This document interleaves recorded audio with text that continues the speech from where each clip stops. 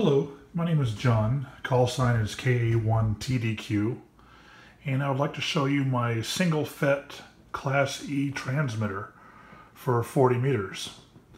Here it is right here. The source signal comes from a DDS VFO right here. I got off of eBay. And that I use a sine wave coming out of that VFO, and it goes to this buffer right here that squares up the wave. And I use the DC offset of the VFO to vary the duty cycle. And out of this chip comes about a 40% duty cycle going into the IXDD614 MOSFET driver chip right here in the back. That drives a single MOSFET right here. It's an FQA 11N90. And this is the drain choke right here. It supplies 48 volts through this shunt. This measures drain current, so I can see how much current is being drawn. And this doorknob capacitor right here is the shunt capacitor for the FET. I think I used, what did I use?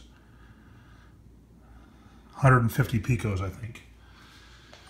So, the output of the FET goes to this series-tuned network for 40 meters. And this is the loading capacitor right here. I put a vernier drive on the loading capacitor so I could fine-tune it and it wouldn't move at all once I got it to the adjustment I wanted. So let's take it for a spin. It puts out 50 watts carrier and around 200 watts peak. So let me turn this on, and I've got the watt meter over here, if you can see that. So we're on the 200 watt scale. There's 50 watts carrier, and I'll push it over to PEP and speak into the microphone. This is KA1TDQ, Kilo Alpha 1, Tango Delta Queen, testing. So that's a little over 200 watts peak. I put a negative peak limiter in the modulator just so that if I went over 100% modulation, it wouldn't cause negative peaks. And here's the modulator sitting over on the floor.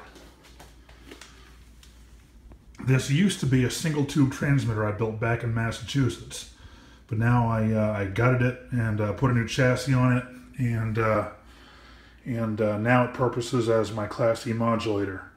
So I have a 50 volt to 120 volt transformer serving as the quote modulation transformer, and this is the Heising circuit. It uses two series Hammond chokes and a capacitor. This is the negative peak limiter right here. It's a 3 diode keep alive circuit, and this is the voltage output that goes to the drain, the plus and minus, modulated with audio. And the audio amp, if you can see it in this mesh of wires, is just a regular car audio amplifier. Nothing special, just 8 ohm output. So there you have it. Thank you very much.